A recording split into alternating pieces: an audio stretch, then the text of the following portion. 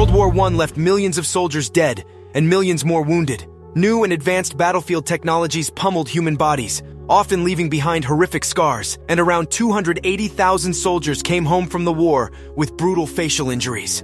When British soldiers returned from war with these wounds, they were called the loneliest Tommies. If they ventured from the hospital, they were told to sit on bright blue benches so the public could avoid looking at them. Dr. Harold Gillies, known as the father of modern plastic surgery, worked tirelessly to help soldiers who suffered facial injuries during World War I. After convincing the British War Office to open a hospital devoted to facial reconstruction, Gillies performed more than 11,000 operations for over 5,000 men from 1917 to 1925. Despite having no textbooks or mentors to guide him, the surgeon pioneered several new skin grafting techniques to help rebuild veterans' faces.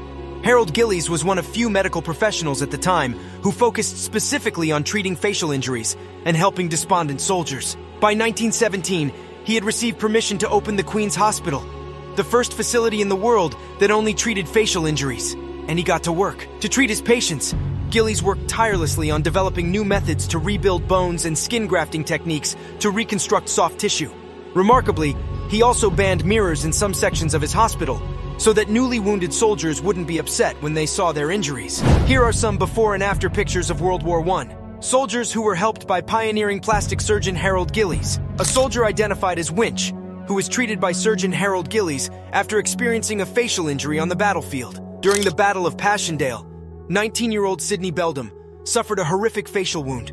The soldier, who served with the 9th Scottish Division, wasn't expected to survive his injuries, but thanks in part to the work of Dr. Harold Gillies, he lived another 60 years. These striking before and after photographs show a patient before he was admitted to Gillies' hospital and after he underwent a cheek procedure. This patient suffered a double shell wound to his face, which Gillies and his team helped repair.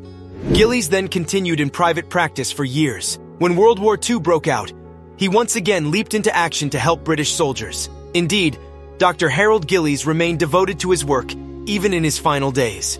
If you had a great time watching this video, make sure to hit that subscribe button and tap the notification bell icon right next to it.